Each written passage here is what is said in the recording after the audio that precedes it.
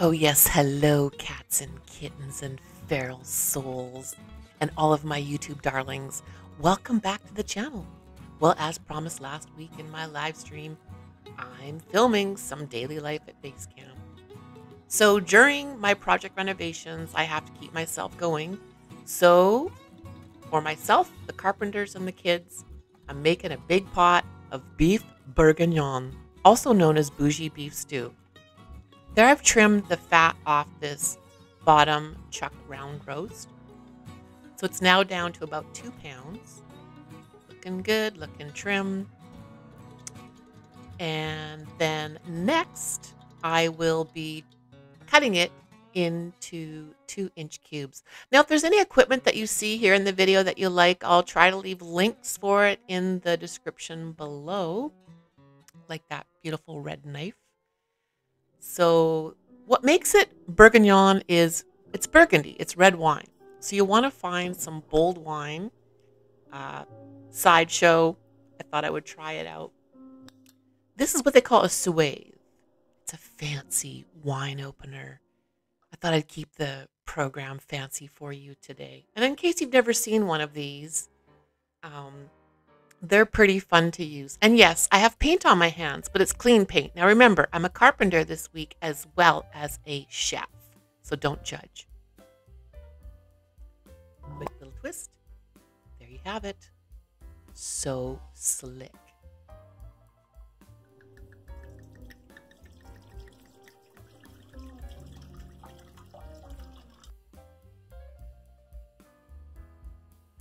Now, to this marinade, because this isn't the stew part yet, this is just the marinade.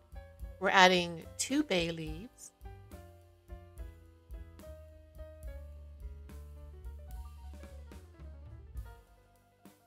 thyme. Now, I usually prefer fresh, but this particular day I didn't have any, so I'm at the house. I'm getting the beef ready, so I'm using what I have on hand fresh. I've got a huge rosemary bush out by the Hillbilly hot tub, so I'm never running out of that. There's the beef in the 2-inch cubes. You can never have enough garlic in your life, right? Okay, 1. I think this is probably about 2 tablespoons on this spoon. But yeah, let's get that in there. Mix that up.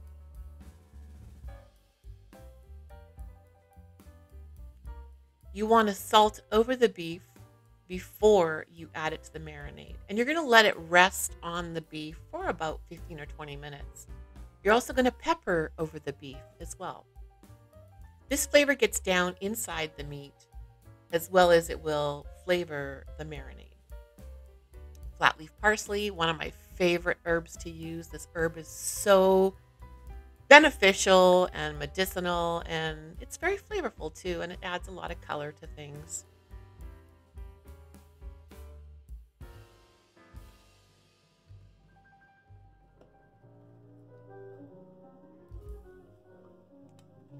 And there we have the marinade.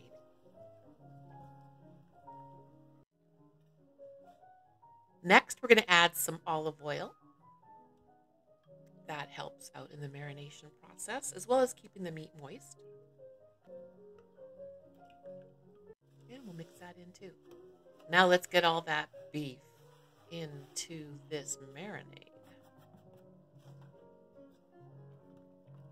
I know I should probably use a bigger spoon, but as you'll see up here in the video, my kitchen is kind of in the kitchen and then all around the house because, yeah, you'll see. There's repairs going on.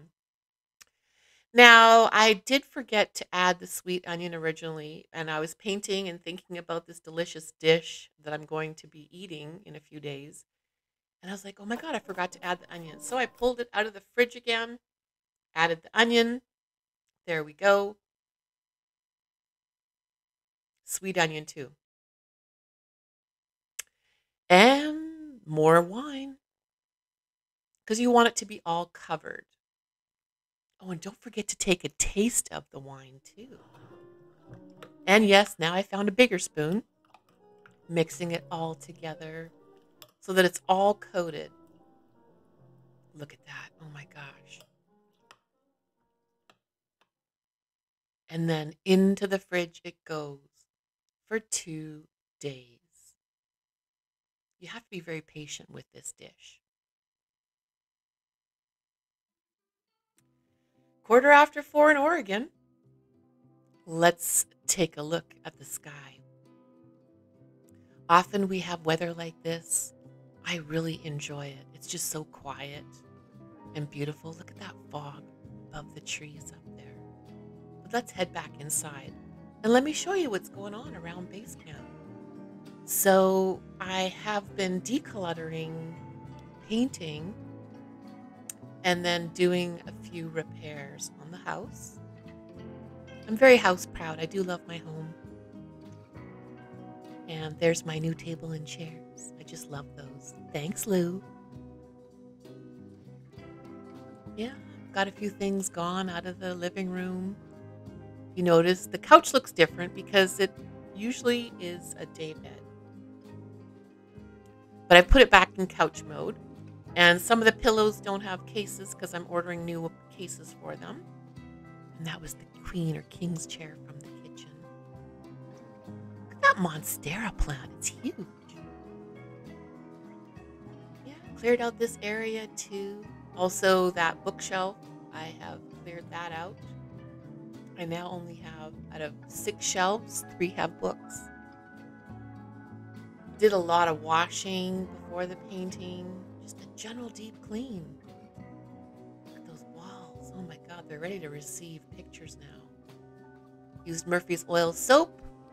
Washed down all my wood. And look at how shiny those floors are. The house is just feeling so beautiful and clean. Ugh, but here's the ugh.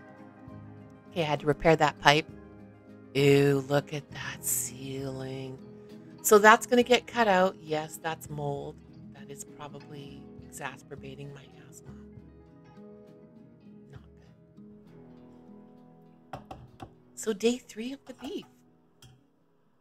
You want to take it out of the fridge and drain it and let it come up to room temperature. While that's happening, you want to cook up 6 slices of bacon. Now you're only braising these. You're not browning them so that they're bacon bits. Because you still want some of the fat to come out into the stew and flavor the stew. That's what also gives it a very distinct flavor in the beef bourguignon or Boujee beef stew, as we're calling it here today on the Ninth Element channel and kitchen. So once those are all braised up, you can see there's a little bit of fat left on them. That's going to really flavor the stew. Oh yeah, butter, baby. Butter makes everything better. Real food, real butter. I also like to use the salted butter because it adds flavor, and I'm okay to have salt in my diet. So then braising the beef in small batches. So it's kind of, at this point, you're almost poaching it in all of this oil and juices. But you're giving it like a cook over, but you're not cooking it thoroughly. And then you're adding it into you're taking it out of the pan and putting it in your crock pot and then cooking up more beef and just doing this over and over until it's done. Now there's the bacon cooked. You also need 2 pounds of mushrooms. Most recipes for the beef bourguignon call for white, but I like cremini and white for flavor. You also need a bag of pearl onions. That's what also gives the distinct flavor. And lots of butter. Flat leaf parsley. Fresh thyme. I made it out to the store and got some fresh thyme now. And Cab Sav. 2020, not exactly a good year, but we'll move on. So chopping the bacon into kind of bigger pieces. You're going to add that into the crock pot where the beef is. There's more beef cooking. Then into the pan, you're going to brown the pearl onions or braise them, brownie braise. But you want to get them cooked up because they are starting out frozen. Then you want to thick slice the mushrooms. You don't want them thin, you want them thick because they will cook down and wilt a little. So you want to keep them as plump and juicy as possible. You also want to use 12 ounces of, I love these tricolor carrots. And then 6 ounces of regular baby carrots. Still braising those pearl onions. Look at those, they're looking great.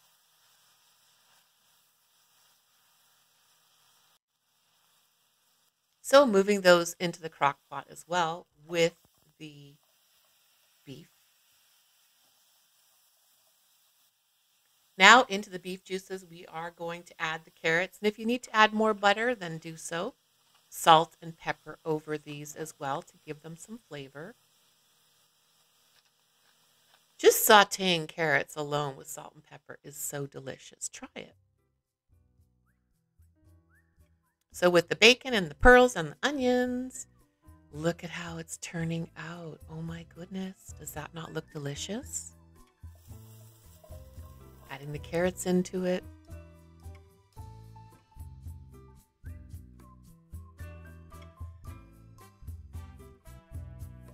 Mixing it around. Adding the rest of the first bottle of wine to this. Mixing it in. We don't use the marinade. We make a fresh stew juice for the stew. And there's the regular carrots.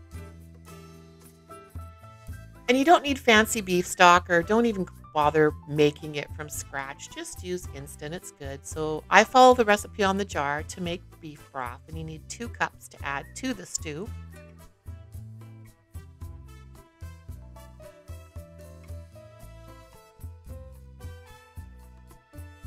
Oh my goodness. And then you want to also add 3 whole bay leaves into the stew. And fresh sprigs of thyme. I really love fresh herbs. I'm a huge advocate for them. You've heard me talk about it before in other cooking videos. To me, they just up the level of flavor and quality of the dish. You also need to add some tomato paste. Mix that in. Cover it. Put it in your crock pot. Turn it on high. Bring it to a boil and then turn it low to simmer for 6 hours. Adding more butter to your pan. Now you want to salt and pepper over your mushrooms and cook them in small batches. As Julia Child would say, don't crowd the mushrooms. 2 o'clock,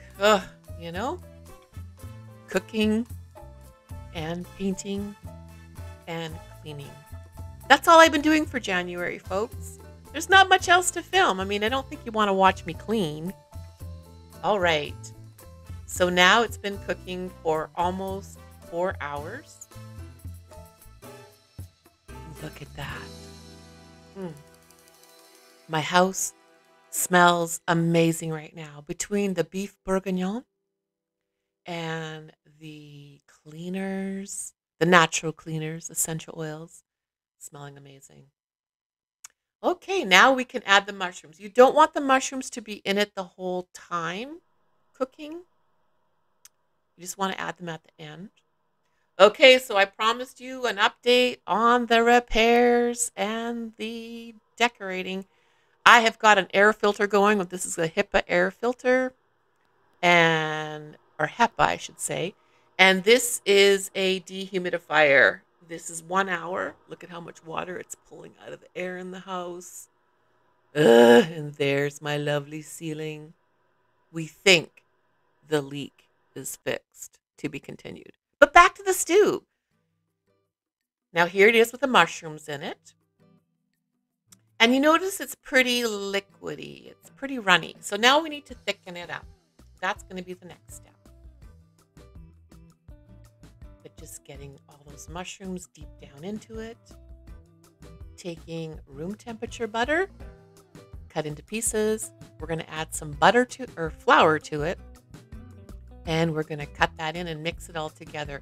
This is basically a roux, but you don't have to cook it for the stew because the stew will be cooking again after today, and I'll explain that. So once it's all mixed together, add that into the stew, mix that in. And this is what helps thicken it to a beautiful gravy.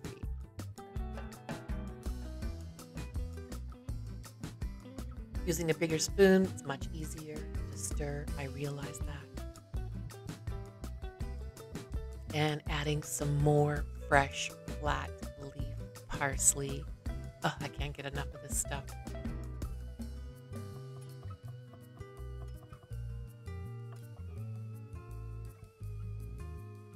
And there you have it. Beef bourguignon. Not that hard, but it does take a few days. Parsley in there. And I'm going to shut it off and let it rest overnight.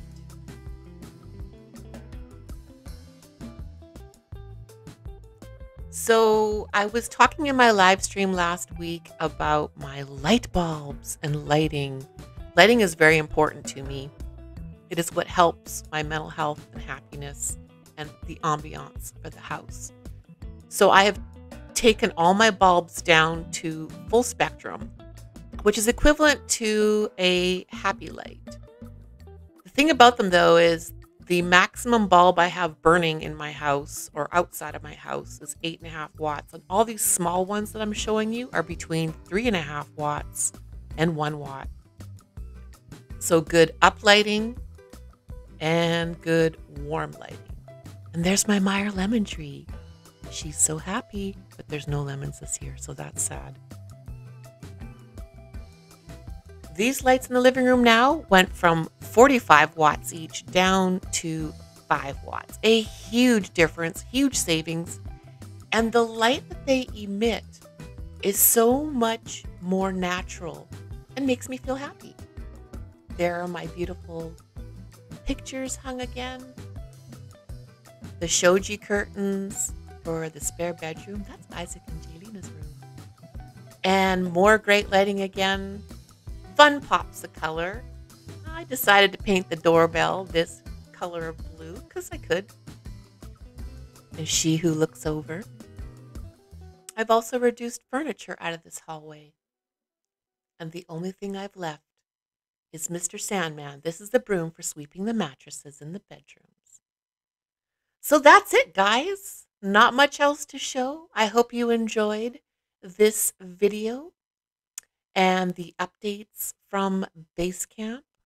I'm still decluttering and cleaning and painting, and I'll take you through a more thorough tour later.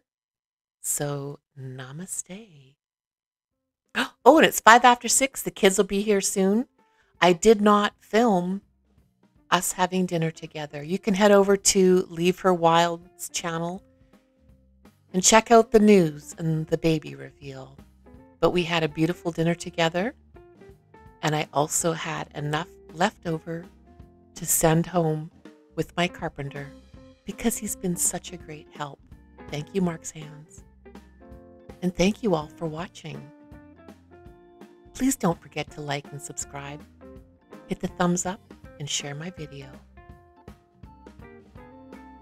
And stay tuned, because I will be jumping into the camper van build. I'm getting ready as we speak right now. As always, guys, I love having you here. You're amazing. And I just love you so much. So much love from Oregon.